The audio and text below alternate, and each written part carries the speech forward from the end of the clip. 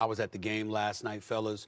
I was not impressed with what I saw. It's just a regular season game. I get it. Bradley Beal put on the show. Phoenix is something to think about when the three of them are on the court, especially if Bradley Beal is balling like that. You know how I feel about Devin Booker. I mean, this brother is he is something special. And so he and Bradley Beal were taking turns scorching the Los Angeles Lakers. LeBron James seemed a bit lethargic last night. The same with Anthony Davis. But you expect that to happen when you're in your 21st season in the league and you just turned 39 years of age.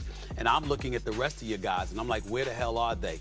They're non-existent. And I said I was joking around with Kendrick last week on NBA Countdown, or actually this week on NBA Countdown, and I'm talking about you take these cats out to L.A., you drive them around.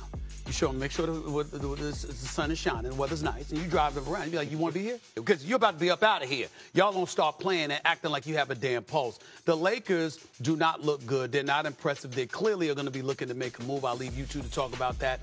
But in the end, I will tell you that I'm growing very, very concerned. It's a bad situation in Los Angeles with the Lakers right now. Make no mistake about it. And without question, I don't give a damn about their victory over the Clippers over a week ago.